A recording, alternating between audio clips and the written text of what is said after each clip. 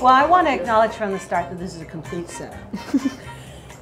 She said, I'm coming into town and I love to get together, and I said it's good. And then I sat up in the middle of the night last night, which is true, and thought this is a cooler story than just for me. Okay, well, I'm Wendy Moffat. I'm in the English department, and Katie was my student for a number of years. 4 years. And when did we first meet? Freshman year, first day of class, first class. That is middle age talking. You graduated 3 years ago, which makes me feel very old.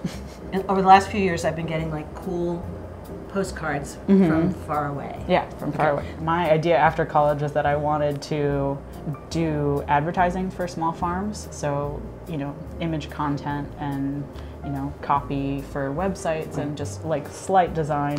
What made you think you could do it? I just did.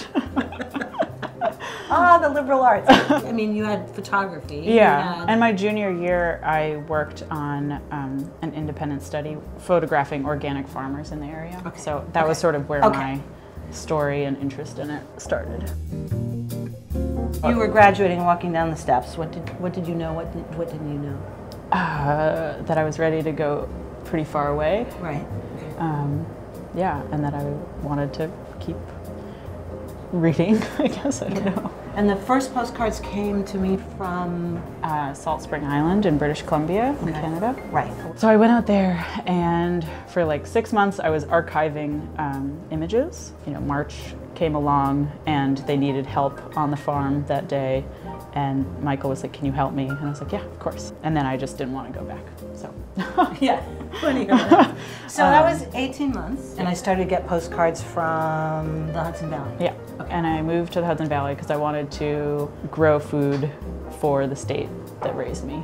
My idea initially was to write for this magazine that was based in Hudson for just the winter and then go back to British Columbia, but I fell in love with the area and stayed. So I was writing, that winter I wrote for Modern Farmer magazine. Yeah, and then I start getting those, which are kind of cool. Yeah, they're funky. Yeah.